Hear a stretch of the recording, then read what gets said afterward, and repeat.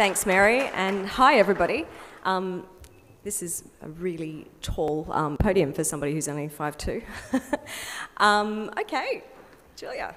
Hi everyone, thanks for coming to the final session. It's always nerve-wracking being the last people, but we hope that you enjoy this presentation.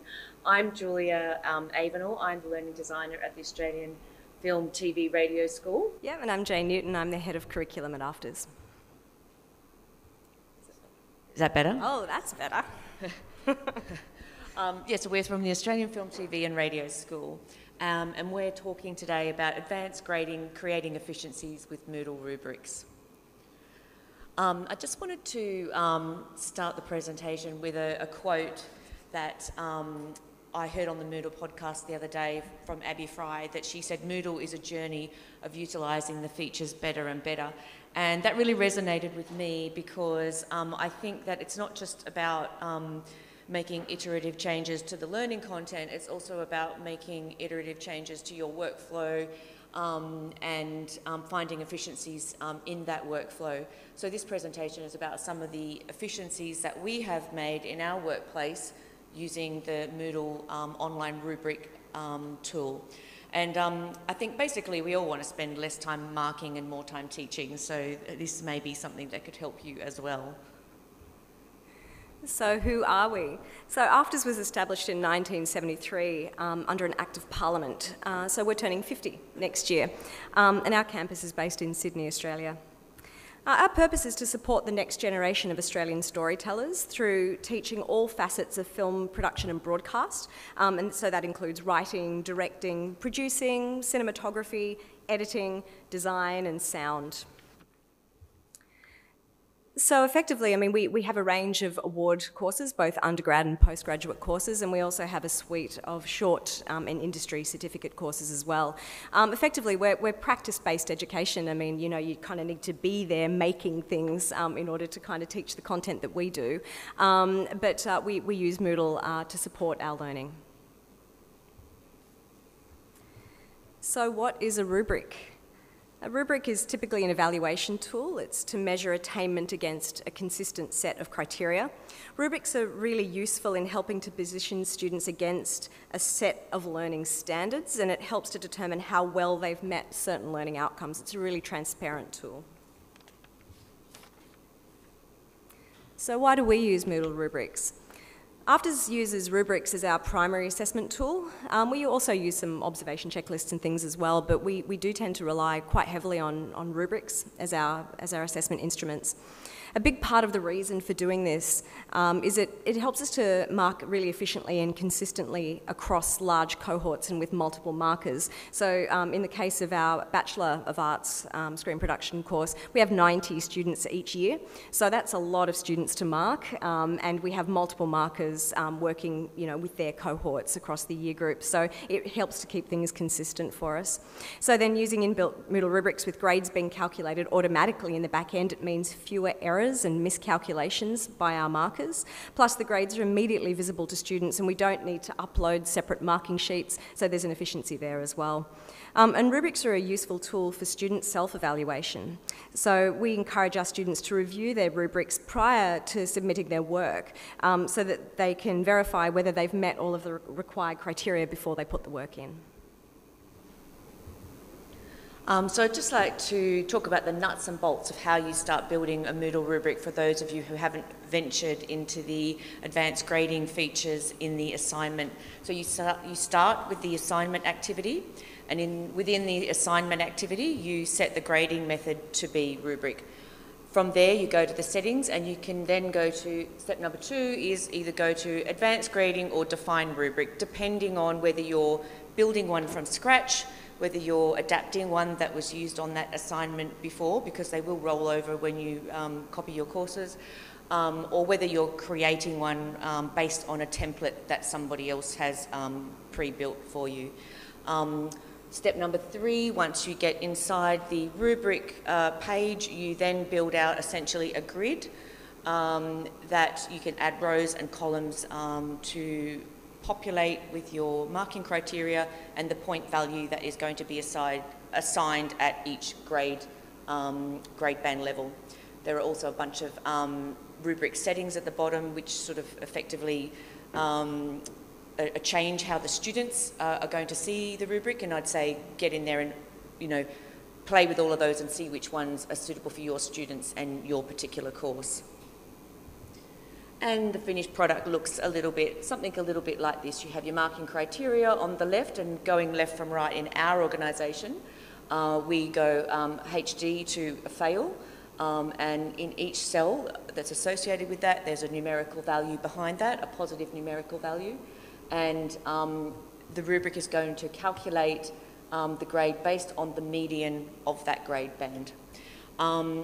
One of the things that I would recommend doing if you are rolling these out across a bunch of different courses is actually to get everybody to make all their rubrics out of 100.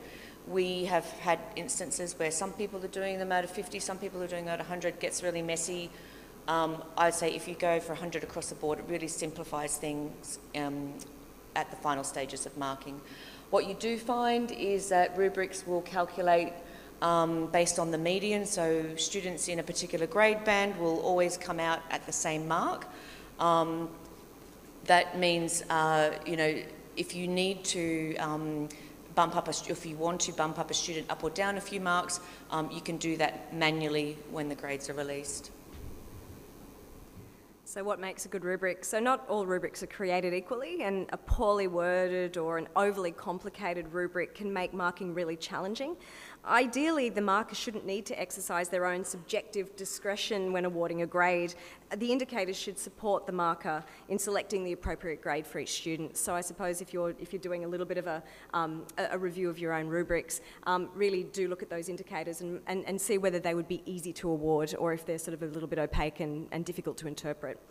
So the best rubrics are those where the indicators are concise and unambiguous, and each criterion should ask for a very specific and tangible input. And sometimes where we've gone wrong in the past is within one indicator or one criterion, we've tried to ask for too many things, and then it makes it really hard. It makes the marker sort of has to go, oh, they've achieved that, but they haven't achieved this, and so where do I put them? So I guess trying to really simplify your criteria and have those indicators really clear just really helps with that marking.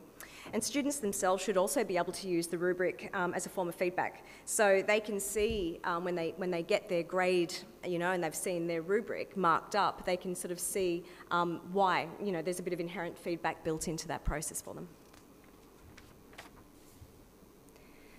So then if we're trying to engage students with rubrics, student input can really assist in the design of a good rubric, ensuring students understand the assessment requirements, and even having them co-determine the rubric can be a good way to engage them.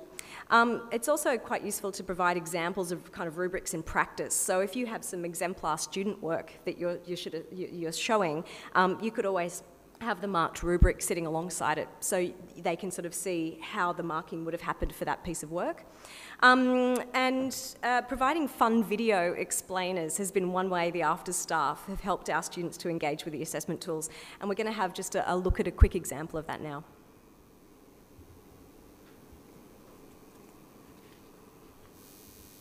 Hello. Oh, hey Amber. Oh, pal, hey. Where am I? Welcome to the rubric explainer.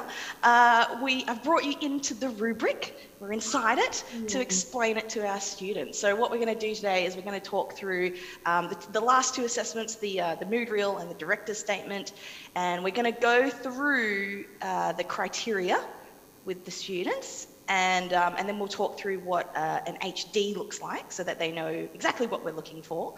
And I'm going to kind of talk through it, and feel free to jump in and ask me questions and chime in yourself, because you've got notes from how the students did last year as well. So, okay, cool. So I thought we would start with the director's statement. Now, only because in my brain when I'm doing this work, I start with the director's statement. It doesn't mean you have to do this way. Like, you could start with the mood reel first, depending on how your brain works. Okay, so director's statement. It's worth, you can see up the top there, worth 40% of your mark. And we have 4 different criteria. So you've got industry forms and practice delivers a well-structured, clear and detailed vision. To me, that's like an overall thing. It's like I'm impressionistically reading the whole thing and going, this is a good director statement. This is an HD, well-structured, clear, detailed, sophisticated is an industry standard. That's what I expect from someone handing this in to Screen Australia or Screen New South Wales or another state agency. And I just want to say that little video was actually completely lo-fi. It was filmed during lockdown just with a digital background on a Zoom using the immersive mode. So, you know, we have a lot of technology at film school that we can use to make videos, but we didn't. We just use Zoom. Because we didn't have access to it. That was literally made at home. So yeah. So I just wanted to talk now a little bit about some of the iterative changes that we've made. I'm sorry the text has gone a bit small there, but I'll just talk you through it. So many of you might relate to this problem in that Moodle can't easily deduct late penalties when you're doing marking in the gradebook. So we apply our late penalties manually at an assessment panel, but when we were using Moodle rubrics to grade, what we were finding is that our teaching staff weren't able to apply those late marks because they were marking on the rubric. So in our workflow process, what would happen is we would make those adjustments in our assessment panel, and basically it was a matter of you know, manually adjusting the grade and then typing into the second cell that a late penalty had been applied and noting what the original mark was, so they knew what they would have got if they hadn't done, you know, handed it in late. What actually the result there was a lot of fiddly work with, you know, 70 to 100 students typing this in, and quite often we made errors and there were inconsistencies, and obviously it was time consuming as well. So what we came up with in the next iteration was that we would use the online rubric to actually deduct the late penalties at the point of marking. So instead of having a positive value assigned to each cell, we applied a negative value, a numerical value. So the criteria was the late penalty column, and then we had the first column was 0 points if they were on time. We just said no late penalties applied, 0 points were deducted, and then moving left to right, if they were 1 day late, they lost 5 marks. If they were 2 days late, they lost 10 marks, and so on. Obviously, everybody has different penalties that they need to apply, but that's how it works out for us, it's 5 marks a day.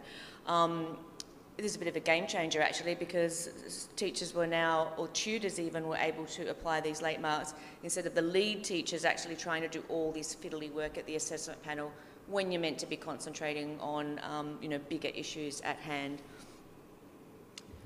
Some of the other efficiencies that we have sort of developed over time is we started to publish our rubrics as templates.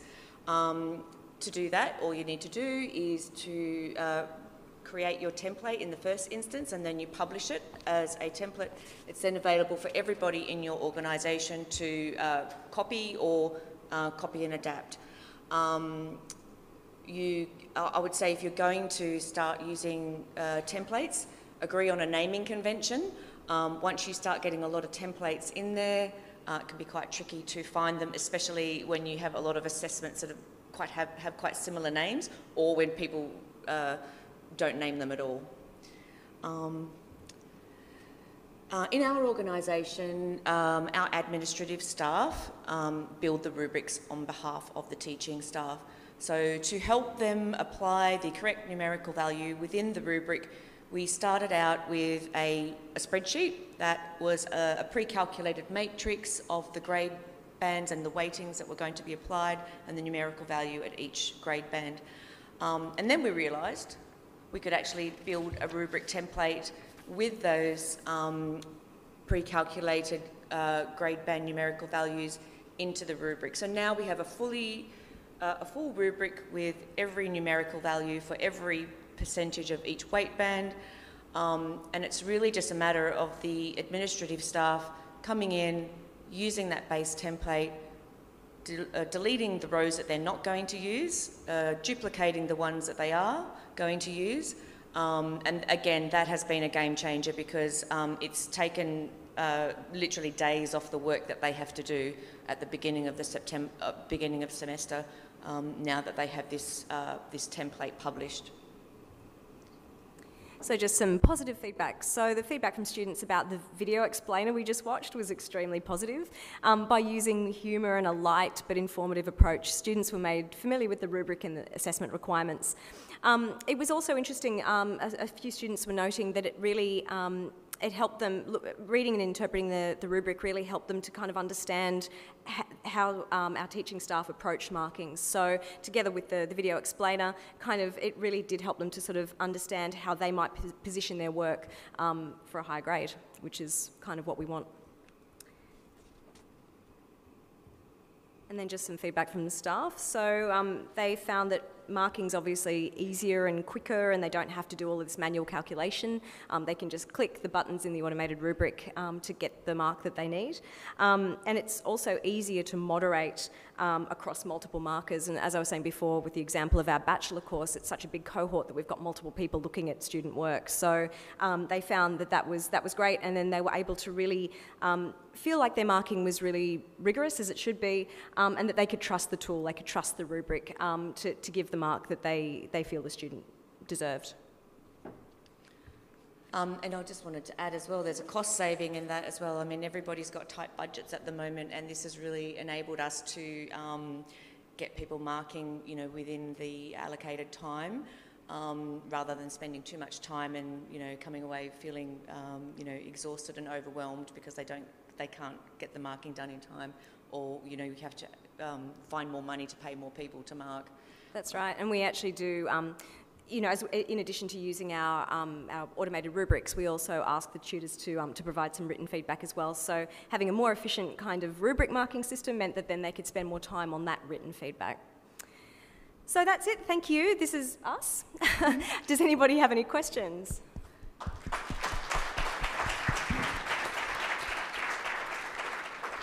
Yeah, thank you. That was really interesting. We do have plenty of time for questions. I was interested in it's not a question, just a comment, your late penalty negative marking row. I thought, yeah, that's a clever idea, yeah. Okay, so if you have a question, put your hand up and wait for the microphone to come to you.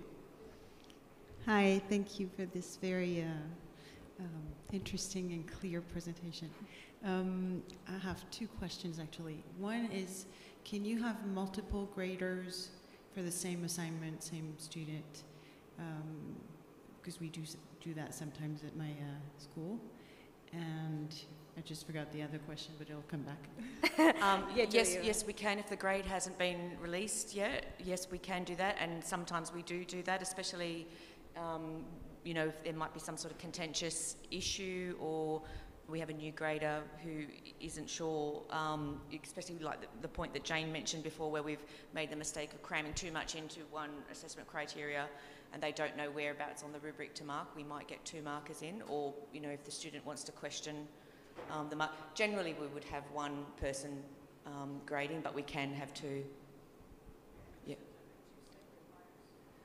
No, it'd still be the one overall result, but it's editable before you release the grade. So they would have to agree. Yeah. Which would happen through a moderation process that we have. So, and again, for courses where we've got multiple markers looking at, a lot of student work, there's always a moderation session that would happen, so that they'll do that little bit of benchmarking, and they might adjust the grade bands just depending on, looking at a cross-section of student results. Did you remember your other question? Hi. I always have an issue working with faculty coming up with what's in the criteria, and sometimes they put too much stuff in the criteria and then they can't they're like, oh, they can't get enough. Or I had one person that had a 38 criteria rubric that they used to grade. How do you talk to faculty about what to include and what not to include? Yeah, it sounds like for 38 criteria, that sounds like using a rubric's the wrong assessment tool. It sounds like that's more of an observation checklist or some other tool, but yeah, that sounds like that you're just trying to cram too much into quite limited tool. I mean, obviously, a rubric really should only have probably no more than 4 or 5 kind of criteria, and then with the weighting, kind of the 100% weighting distributed across that criteria, so that it sort of calculates to 100% at the end. But yeah, so my advice would be to really break it down, like sort of obviously look at the subject learning outcomes first, and then think about how you might get the student to demonstrate those those learning outcomes. And then do consider maybe having some, complementary sort of assessment tools alongside your rubric. But yeah, always really, it is always a challenge to try and make sure that each of the criterion is really tangible and specific, rather than being loaded up with lots of things. It's really tricky.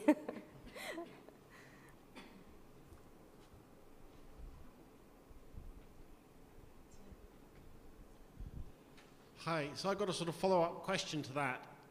Is it realistic? From what you said, it seems quite difficult. Is it realistic? Do people get their rubrics right first time, or does it take a few kind of goes of using the rubric and then tweaking it to actually get to a rubric that really works well?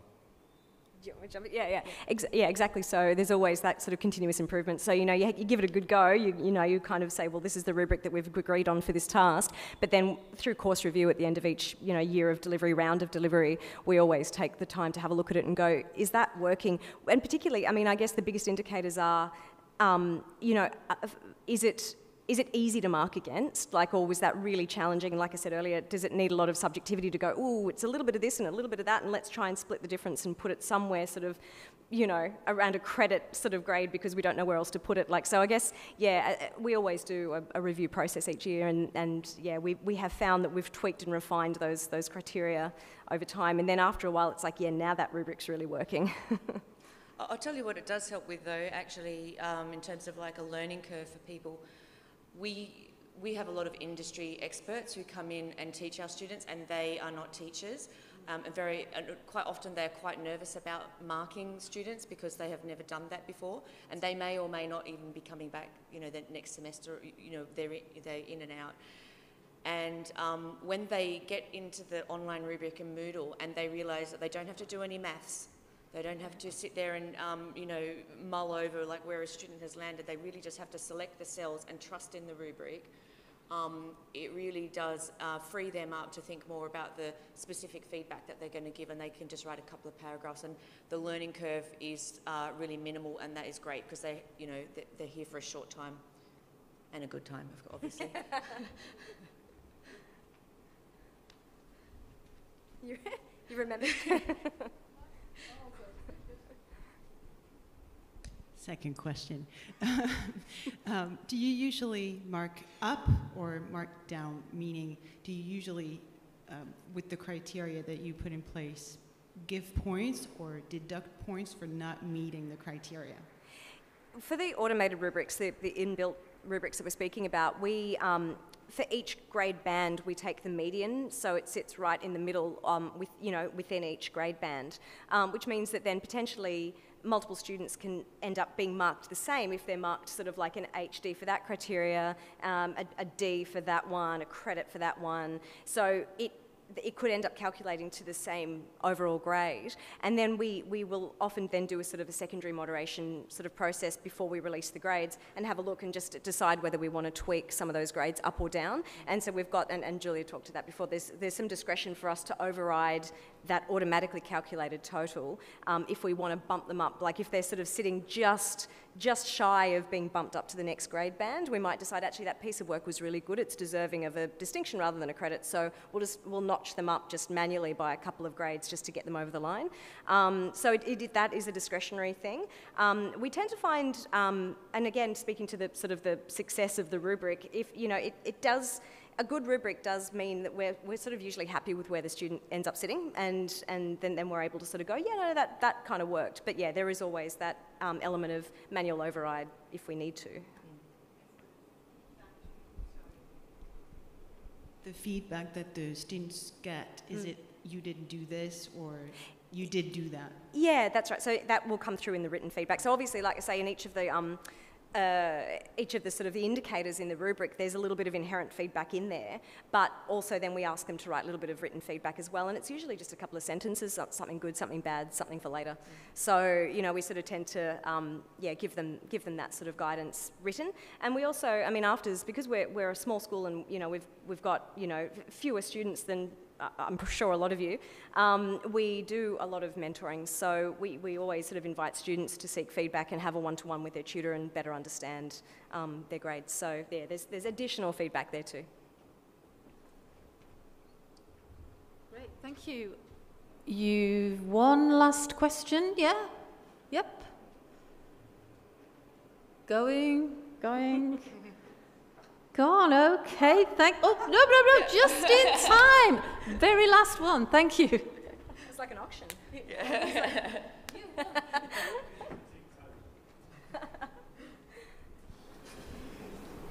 You talked a bit about peer-to-peer assessment. The rubrics you've developed, can they be used in peer-to-peer assessment, or does it have to be something completely different?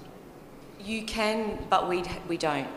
We haven't done that yet. We did talk about it actually, because we did have one assessment where we do have a peer-to-peer assessment. Actually, what we ended up doing, because it was basically like a screening where the students had to screen their work and then they got an audience response on their work.